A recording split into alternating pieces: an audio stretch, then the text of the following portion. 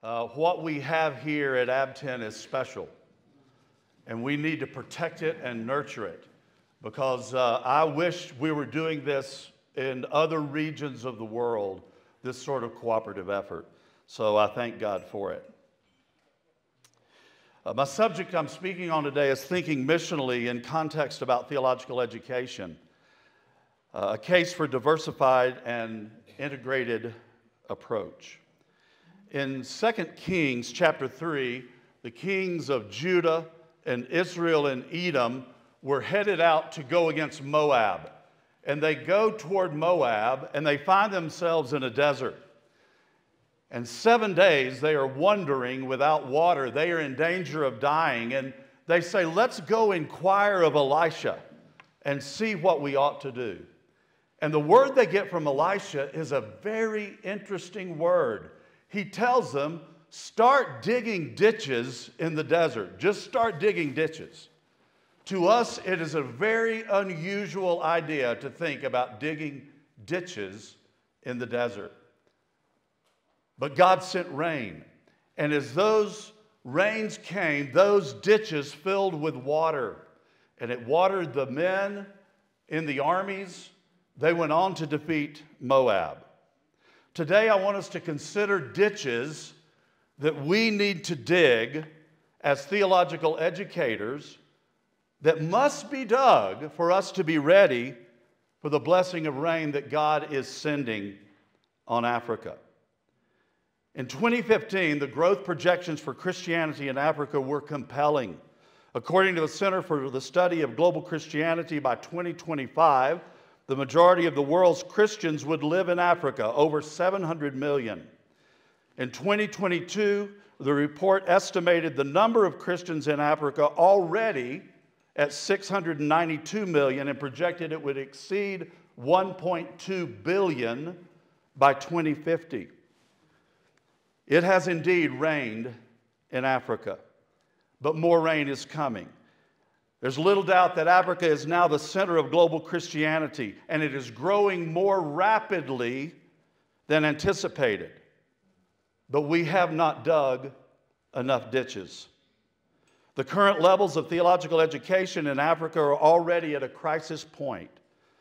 According to Conrad Mbewe, 90% of the people who are currently functioning as pastors are untrained. Most of the 700 million Christians in today's Africa do not have an adequately equipped shepherd. Without a course correction, imagine the impact of this when it is amplified to 1.2 billion.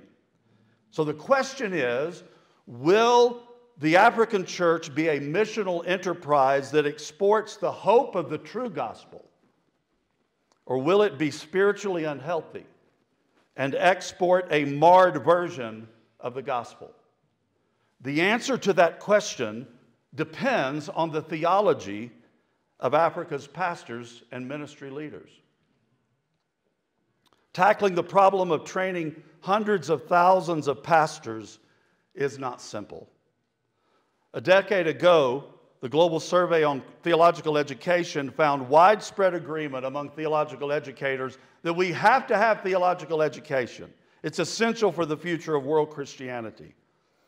Yet where the gospel is expanding quickly, there are not enough theological schools.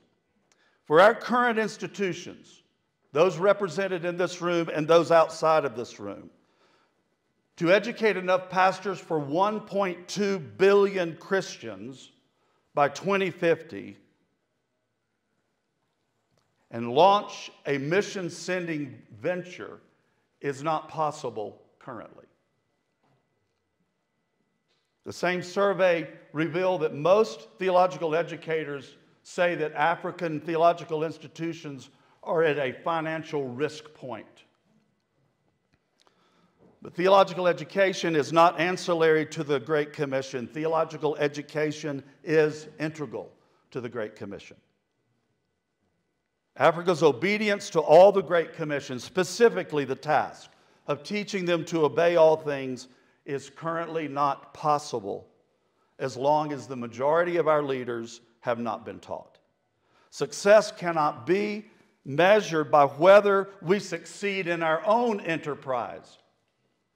Our goal must be an Africa trained and ready to reach the nations. So to begin this discussion, I want to explore three things. First of all, I want us to look at the developing story of theological education, some of the systemic challenges we are facing, and how we might consider adapting to be mission ready. And thereafter, we'll have some time to discuss some possible next steps. I want to begin by looking at the way theological education developed as the gospel took root and began to spread. What is that developing story of theological education? I'm indebted to Justo Gonzalez, his excellent work. If you've not read it, The History of Theological Education, I commend it to you. To fulfill Jesus' mandate to make disciples of all nations, the early church had the task of planting local churches wherever the gospel spread. To ensure that new disciples were taught to obey all things, churches needed leaders that were able and qualified to teach.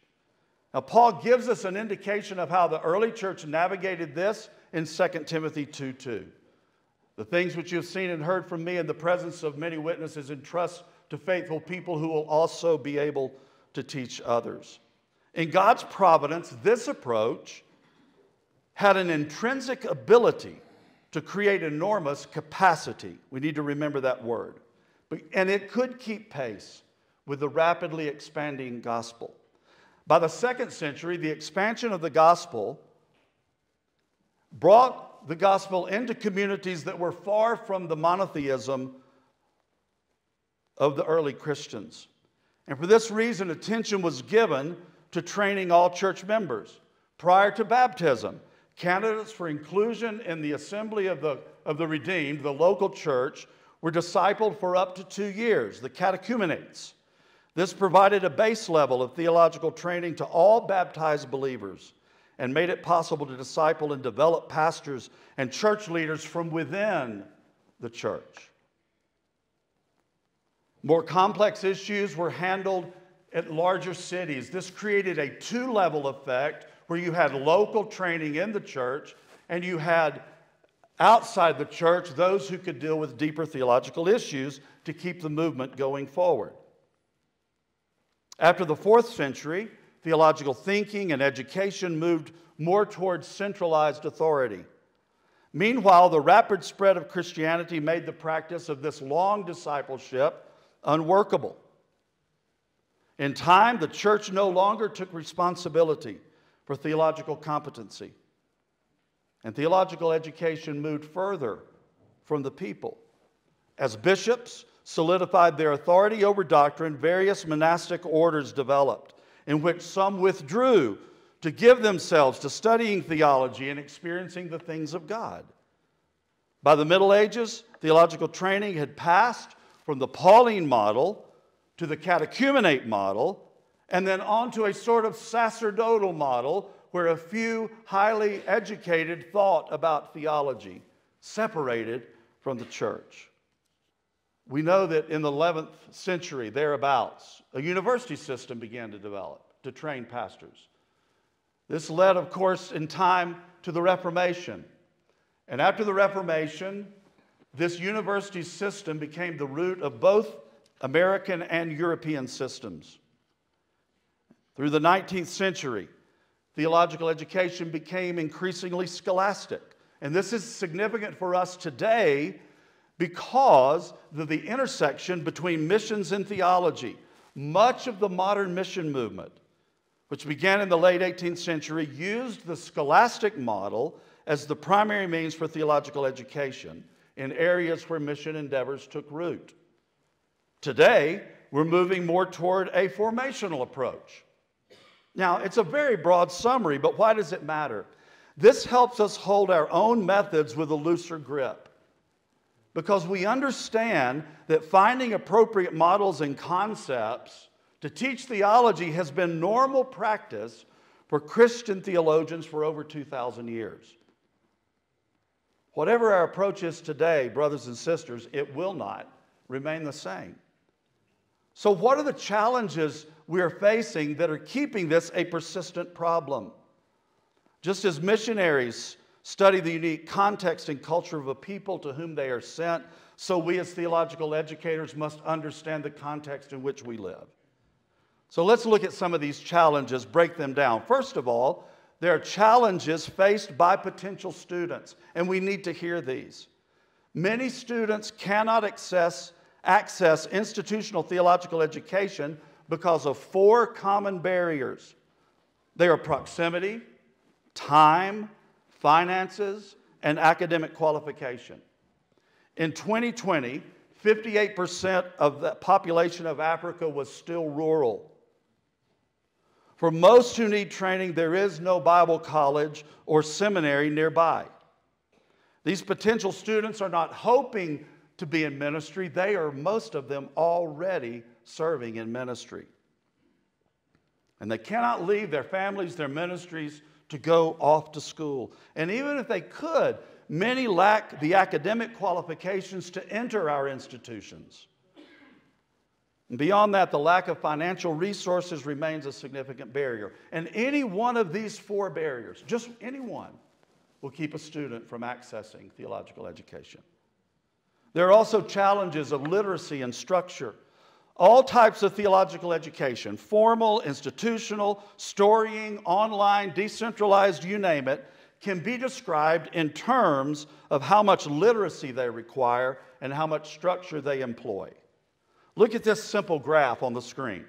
All approaches to theological education can be located somewhere sort of along this diagonal line, moving from the lower left quadrant to the upper right quadrant. A person-to-person storying approach would be in the lower left quadrant. Institutional education would exist in the upper right quadrant, and higher degrees all the way up into the far right corner. But as the locus moves from the lower left to the upper right, increasing levels of structure and literacy create more formidable barriers. This explains why institutions at their best can only serve a limited number of students. No matter how hard we try, the institution itself cannot extend training to all the 90% who lack training. Currently, about 1/3 of all Christians in Africa cannot be taught using a model that is literacy dependent. That's about 233 million people. Whether the same percentage of pastors are literate or not, it is likely that significantly more than 1/3 of Africa's Christians retain orality as their primary means of communicating and understanding the world in which they live. While building more and lasting institutions is important, we must not invest solely in the upper right quadrant. But there's also the challenge of capacity and depth.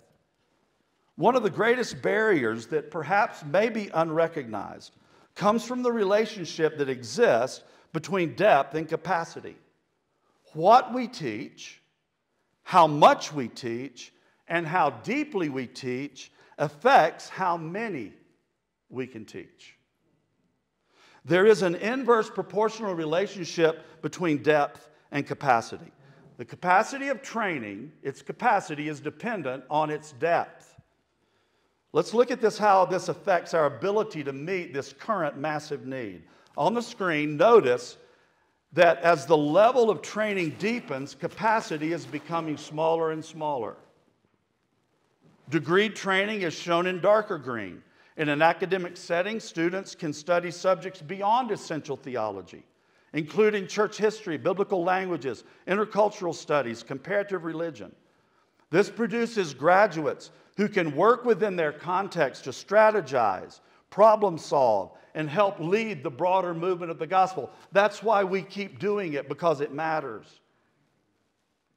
The depth, however, does limit its capacity, making it incapable of addressing the massive need we are facing. The top of the triangle could represent conferences. Wide capacity, but not very deep. A conference can train hundreds or even thousands in a few hours or a few days, but it cannot deliver depth that is needed. Replicating training in the middle, like the early church used, exists in the gap between the two. It can remove some of the barriers we've discussed It can be orality-based or it can be literacy-based. And while it's not designed to deliver the depth of an academic degree, replication, and we know it from church history, is a possible way to address our capacity problem. So how can we adapt to increase access and capacity? Each type of theological education is useful and must be maximized to do what it does best. Rather than look at these types of theological education as separate things, we must begin to see them as integrated into one strategy that comprises lots of parts. We need to draw from our history of theological training and employ multiple approaches to do the job. Let me describe what I mean. All stakeholders, for instance, should affirm the need for academic training. Outside of this meeting, someone might say, well, wait a minute, shouldn't the presence of hundreds of thousands of pastors without training mean, hey, let's pull out of institutional training and let's do the other? Should we do that? The resounding answer is no. As Will Brooks recently stated in his book, while more believers exist today in the global South, the majority of theological resources are still produced by theologians in the West. This must change. Christianity is not an American or European religion. Highly skilled African theologians training African theologians is essential. The question we must ask, and this is the hard one, brothers and sisters, is how many pastors and leaders need advanced degrees? What percentage of pastors and leaders must have a BD, an MA, an MDiv, or a PhD? Reality calls us to acknowledge the obvious. If we require all pastors and missionaries to have academic degrees, the number who meet that standard will only be a fraction of what we need. An integrated strategic approach can affirm the necessity of academic degrees for some and also embrace alternate forms of qualification. The need for essential theological education far outpaces the capacity of the academy. We know that. So what is essential? What is a reasonable baseline of theological education that should be required? Remember that inverted triangle. Requiring too much depth will deny training to the hundreds of thousands who currently lack it. If the training is too shallow, it will not provide enough essential theology for future needs. One possibility is to prioritize theology. What theology must be taught first? This type of prioritization is what Albert Mohler called theological triage. He wrote that first-order doctrines represent the most fundamental truths of the Christian faith, and a denial of these doctrines represents nothing less than an eventual denial of Christianity itself. We know there are subjects that would help a pastor be better at his job, but we also recognize that there are subjects without which a pastor will likely move into heterodoxy.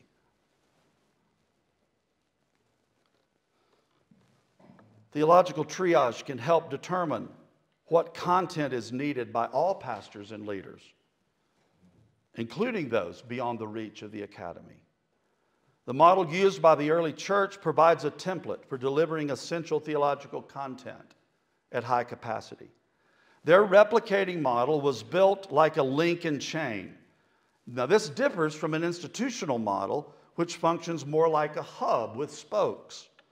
Capacity in a hub and spoke model is determined by the size of the hub, that's the sum of its resources, its facilities, faculty, curriculum, etc. And the capacity can be increased by enlarging the size of the hub or lengthening its spokes. Innovations like distance and online learning, hybrid on-campus models, satellite campus, etc., can increase the capacity of the institution, and all those should be in front of us for consideration. But a link and chain model is built for capacity. The chain can continue to grow infinitely so long as new links are added.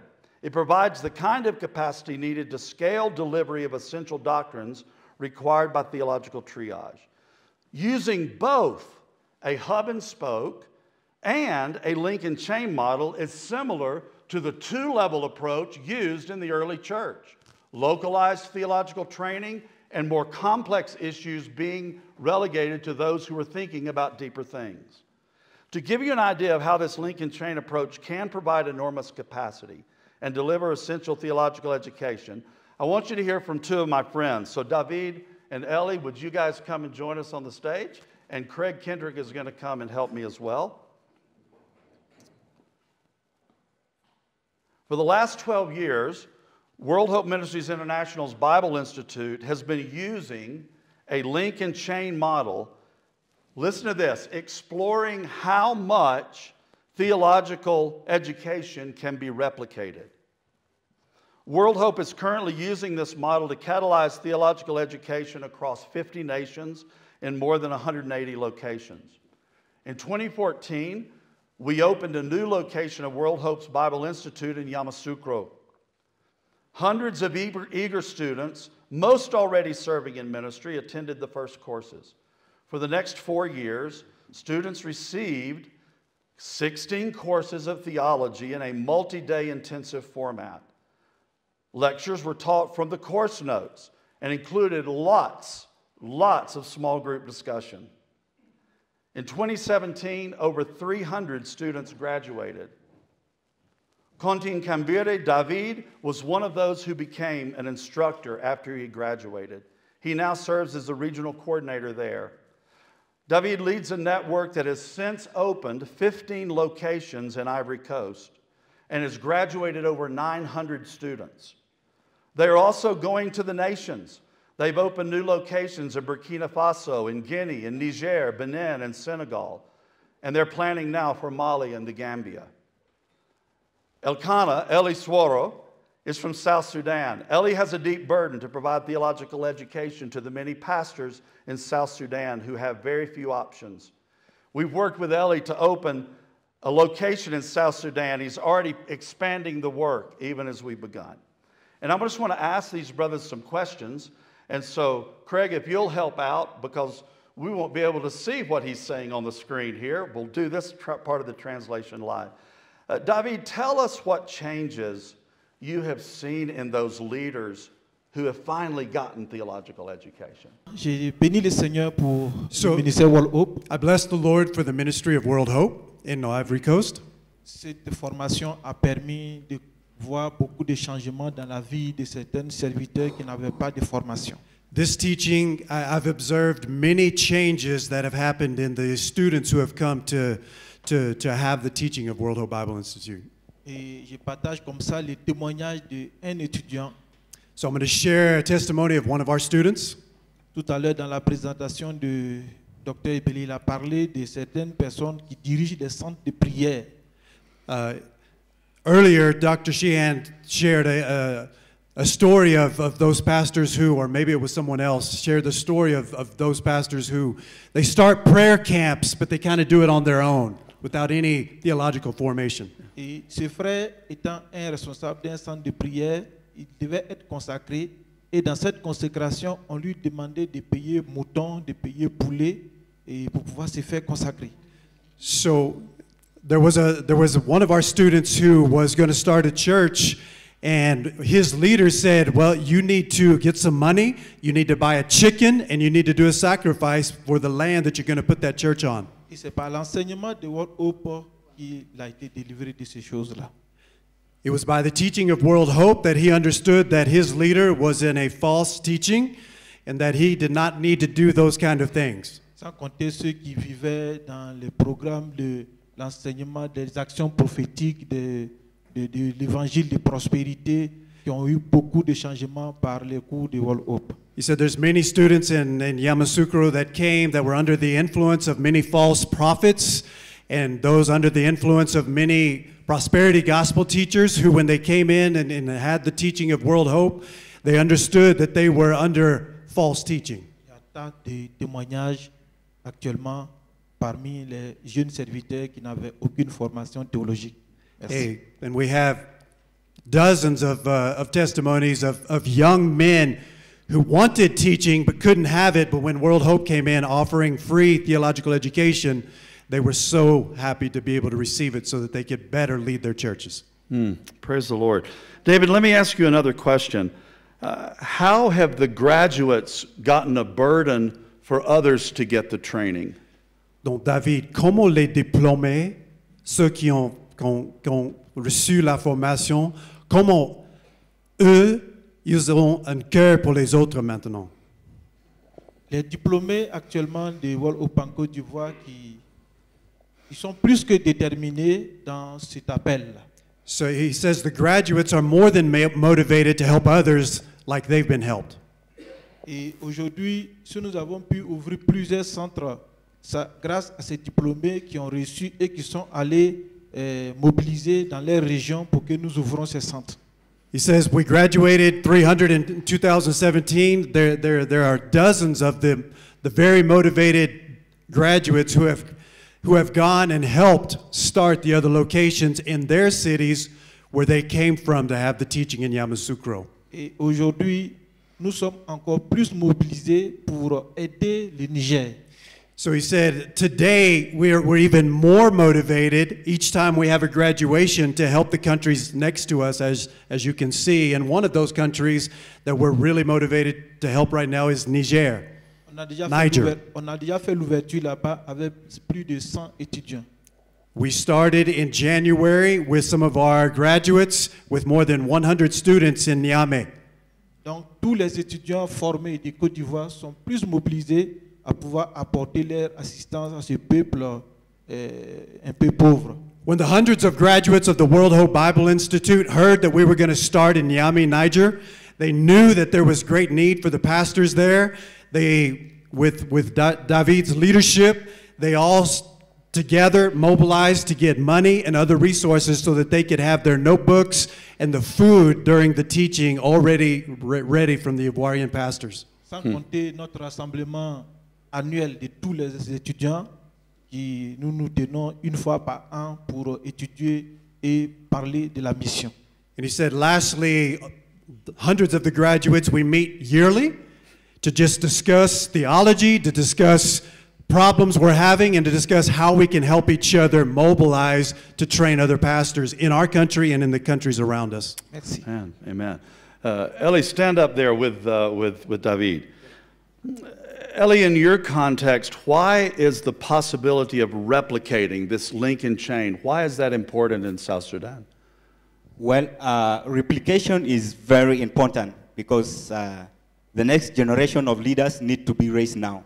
And looking at the context of South Sudan, and looking at some of the challenges that has been discussed here, proximity, finances, and all those kind of things.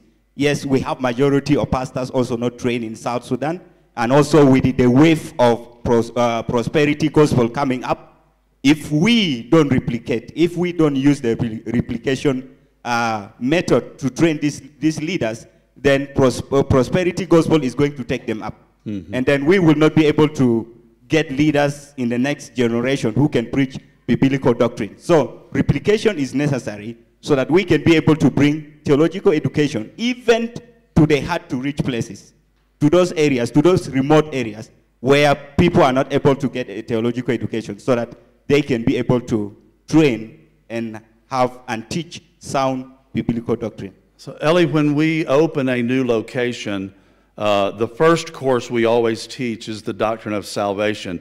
You recently had a really interesting experience teaching pastors. Tell us about that in that first course in one of your new locations. Yeah, well, in one of our locations far from the city, when we were teaching soteriology, that is doctrine of salvation, the class of more than 100 students, on the first day of teaching the course, more than 30 of the students gave their life to Christ. And one of the reasons they gave was that they have never understood the doctrine of salvation. And these people, these are leaders who have been preaching. These are leaders who have been pastoring churches. But of course, because they were not exposed to any theological training, so having that opportunity to learn and learning about doctrine of salvation and other theological training or theological courses exposes them to the truth. Amen. Thank you, Ellie. David, let me ask you one more question. You recently started a partnership with Burkina Faso. Donc, il a dit récemment, tu as fait un partenariat avec le Burkina Faso. Why are you excited about that partnership in particular? Pourquoi tu es enthousiasmé avec ce partenariat au Burkina Faso? Ce partenariat au Burkina Faso, grâce à un de nos diplômés, le pasteur Doli. So he says this partnership in Burkina Faso was because of one of our graduates who lived in the northern border of Ivory Coast, who knew pastors in the southern part of Burkina Faso. He opened that partnership. Une grande bénédiction. It's been a huge blessing for us. Par ce partenariat aujourd'hui, by that partnership today, nous avons pu atteindre le Sénégal. We've also developed partnerships with those pastors in Burkina Faso who knew pastors in Senegal, which allowed us to present the World Hope Bible Institute to a new location in Senegal. Et par ce partenariat également, and by this partnership also, nous sommes en train de traduire les cours en langue lobiri. Not only are we teaching 200 pastors in Burkina Faso, but we've also been able to start the translation of their local language, Lobiri, which is an unreached people group, and translate the courses into their local language. Sans compter plus de 200 anciens et diacres de l'église EPE que nous rassemblons 2 fois dans l'année pour l'enseignement. As I said earlier, we have 200 elders and deacons that are being trained in southern Burkina Faso. Two times a year, I think we've gotten through 10 courses of the 16 already. And again, that it has also permitted them to meet that translation team to help them translate. Donc ce partenariat est une grande bénédiction et qui va avoir un impact glorieux dans les jours à venir. So that partnership is a huge blessing for us, and it will bring a lot of glory to God in the church in Burkina Faso and northern Ivory Coast. Amen. Join me in thanking these brothers, if you would.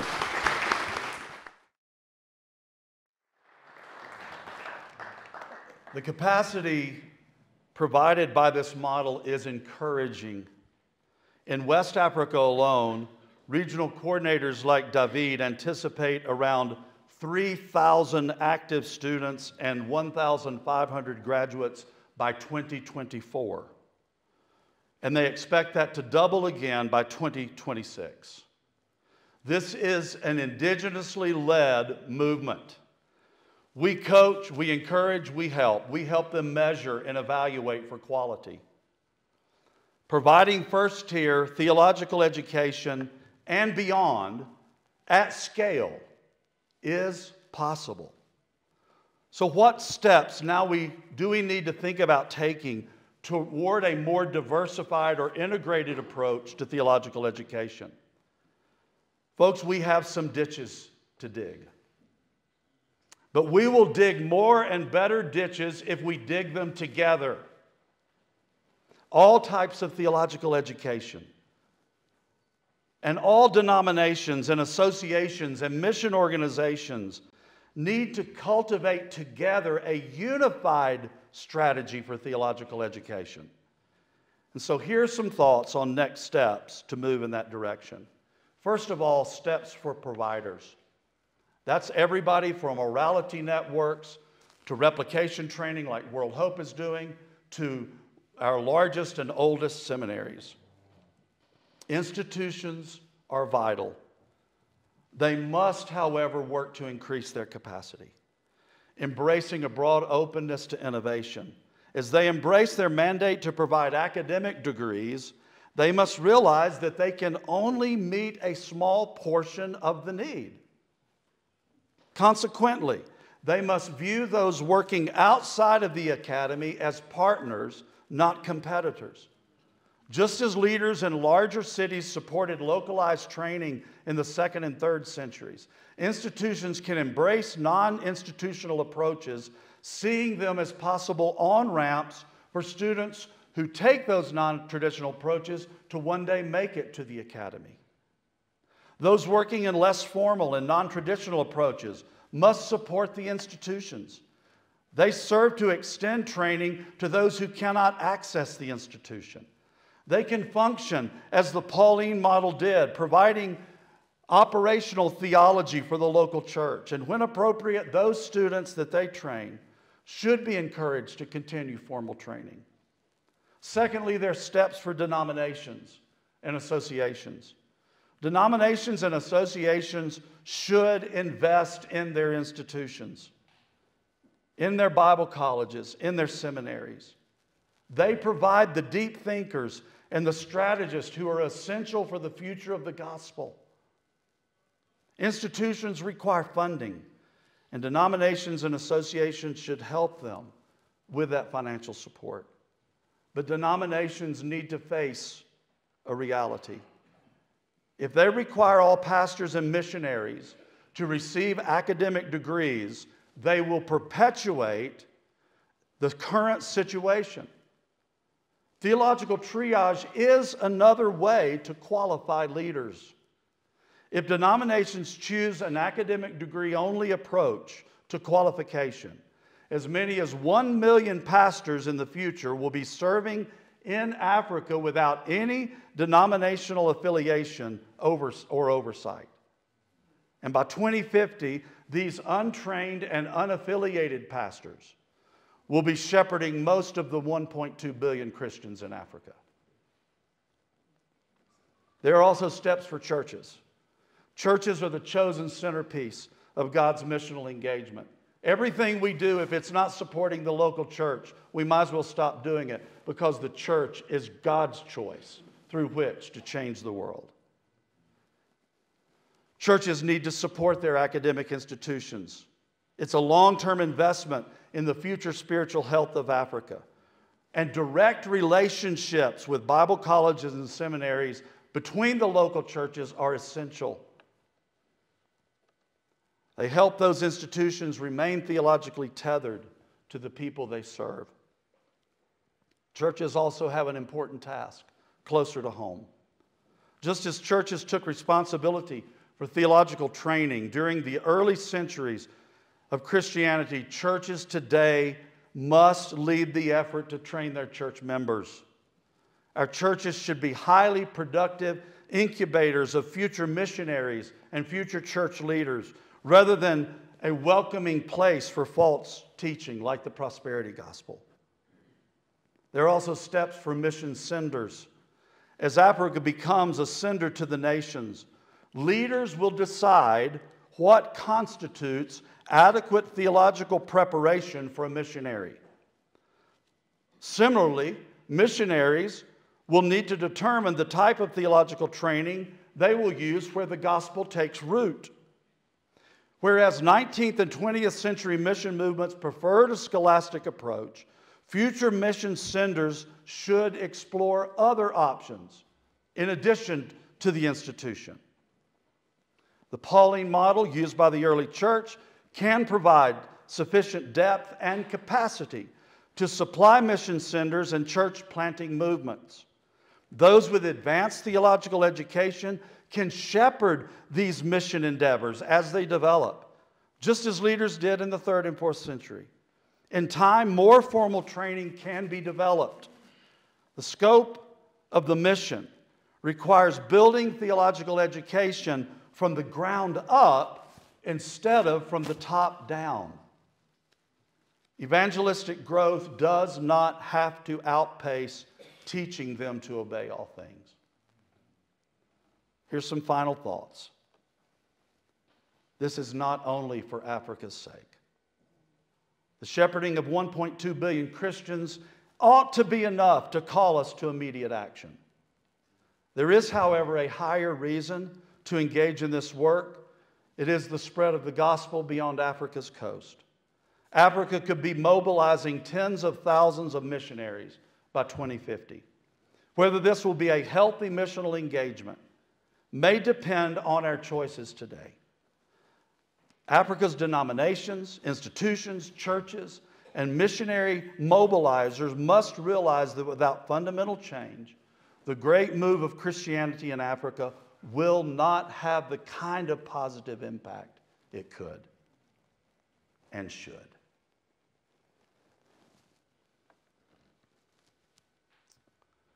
At this point, we've simply not dug enough ditches to capture the rain. If all stakeholders, all of us, work together to build a healthy theological foundation, Africa's mission engagement could be unparalleled. Daniel Elishire served as the executive director of the Association of Theological Schools from 1977 to 2017. In calling for ongoing adaptation and change within theological education, he wrote, "Does the next theological education need to be different from the last one? I have contended that historically, theological education has been influenced by culture, by the church and religious practice, and by higher education. If these influential variables did not change, then theological education would not need to change. Maybe if one or two remained the same, theological education would not need to change. As best I can tell, however, all three are changing." Elishire's reflections were based on decades of working within the American theological landscape. The current context and the projected spiritual futures of America and Africa are vastly different. His words, nonetheless, I believe are prophetic for us. To think missionally, we must change, embracing a diversified and integrated approach to theological education. As theological educators, our role is to embrace a comprehensive strategy. We must work together to create enough capacity to make appropriate levels of theological education accessible. That will require a variety of approaches. This is essential for Africa's full engagement in the Great Commission. I've tried to give us a place to start a conversation, but there are some questions I have raised that are much better answered by you. So let's dig some ditches. For the next few minutes, I've given you some questions to discuss around your tables. And there are three. We're going to put them on the screen here. How can you work to create capacity in your sector? In other words, if you're an institution, what are next steps you can take as an institution to widen your front door, to see more students come? That's essential. If you're doing non-traditional approaches or orality approaches, how can you expand your capacity? Secondly, and this perhaps is where I would really like us to spend the most time discussing, how can you partner with those outside your sector to create a more integrated strategy? I believe that's very important. And then finally, and to our point, how should or could a theologically equipped Africa foster a missionary sending Africa?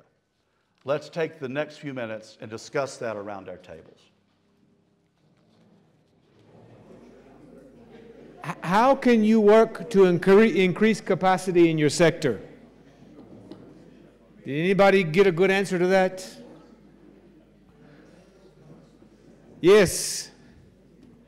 At the very back, the farthest corner for you to run. With what Dr. Stuart has taught us now, it is easy for us to see that there may be need for our institutions to embrace new methods and approaches that will enhance and strengthen sound theological education and sound doctrine in our institutions. How would they do that? In one way, we have become so afraid, and we are trying to guide our denominational values, thinking that in doing that, we'll be able to sustain certain things. However, it is good when we are doing that. At the same time, we are blocking others who will have benefited from us. That's number one. Number two thing there is that the people we are training are limited. And now we must think beyond our denomination. If we are going to be missional, we must try to be ecumenical in our thinking, embracing other people, especially those who are planting churches outside us, and they are unable to have the privilege of theology education. Maybe by family challenge, maybe by qualification challenge, because you know in our schools we have qualifications that we have said prerequisite. Before you can do this, you must embrace this, you must have this. Those things, we must create another platform that we embrace such. I cannot blame the president. I'm talking of theological educators. In some cases, they have been affected by the regulators of the schools, stakeholders of the schools, like governing council, like the ministerial training board, like the theological training team. They have told them, we have trained a lot of people, like in Nigeria now, we have trained a lot of people who have become unemployed. How do we check that? Governing council has to say, please, please, stop training people. Because those we train that are yet to get places of service are becoming threats to the pastors who are serving. They are creating crisis in the churches. Instead of them to go and plant church, they don't do that. So, in a nutshell, curriculum we are writing now must encourage more church planting activities as we are training people. Number two, our governing council as well must see beyond denominationalism, must try to work on our conservative lifestyle. We must embrace opportunities that will accommodate non-Baptists. I'm only talking about Baptists now. That is non-denominational church leaders or founders who are indigenous among us, who have founded churches, but they are not trained because they are more than us now. That is all I can say for now. Can you hand the microphone to Stuart for just a moment? I want to ask him a question. How do we, and excuse me for using the word, if it's offensive, I don't mean to be, I'm just trying to use the particular thing. How do we indigenize a diversified model? Because there are many organizations like, I'm not saying better than, but like World Hope, there's TLI, there's Advance International. There are lots of people around the world who have seen the need to try to address this kind of a level where, so we have African institutions, then we have church-based theological education, and then there's that excluded middle. I'm using it in a different way than Hebert, but that excluded middle. And so there are a lot, I mean, I could name more just that I know of. And most of those are still Western-driven. How do we Africanize those or indigenize those? Yeah, I think one of the things we have to do is we who operate those kinds of ministries have got to be able to give the teaching away. It is so important. I will just tell you, I haven't gotten our second quarter report, but as of the first quarter of this year, globally, 78% of all courses have been taught by nationals we have trained around the world. And it's not that nationals do not want to become instructors, but oftentimes we who have the education, we're holding the power cards. And it becomes exploitative when we who have the power, that is the education, the PhDs, refuse to give away the teaching to those who don't have the same degrees that we have. We've got to be able to let that go and empower people. The two brothers you had up there, Eli was blessed to go to seminary in Nigeria. David never went to seminary. But both are doing incredible work. Because nationals, folks, I believe our nationals are ready to teach, but we've got to give it away to them. Okay, I have another controversial thing I'm going to say, and it's to this group before me. And you can fire me, it's okay, because I'm done as convener on day after tomorrow. We'll elect another one. So I don't want to be the guy that got you fired. That's all right. I mean, you're my friend. But I have another one. I've been studying theological education in Africa for about 27 years, 26, 27 years, and have been in this role for a long time as well, particularly related to theological education. And I've seen a trend, and I'm just putting this back on our institutions. I've seen a trend, and it's something that Stuart should say, but he won't say because he's too nice a guy to say it, so I'm going to say it for him. We, for years, and I could name countries and I'm talking about in our Baptist seminaries, we have seen this problem. We have a centralized institutional model We know that there's no way the centralized institutional model is going to reach the entire country that we're trying to reach. So what we do is we have an idea, we need to develop a branch system where we're going to have, extension campuses of that seminary, and we're going to spread those out. And then what we do is we say, well, that's not enough. Those are regional, better, but still not centralized, so we're going to develop a Bible school system that's more localized, maybe a little bit more. We would call it, I think we would say, diversified. I've seen that model here in Kenya. I've seen that model in Zambia, in Malawi, in Tanzania, in Uganda, and I could go on and on and on. But here's what happens.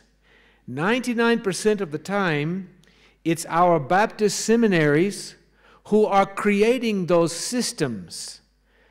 But the question is this: are they creating those systems in order to meet the needs of theological education around the continent, or are they creating those systems in order to create feeders to maintain the institution?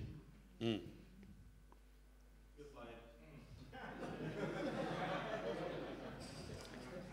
And I think we have to ask that question in this context. Who is our customer? Yes.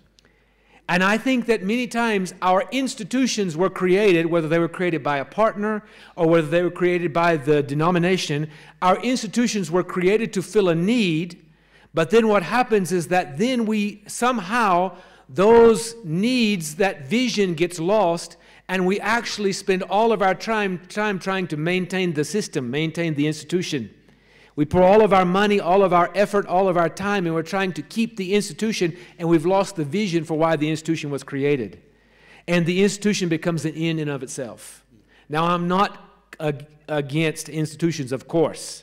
The Africa Baptist Theological Education Network exists to strengthen all the institutions that are in this organization.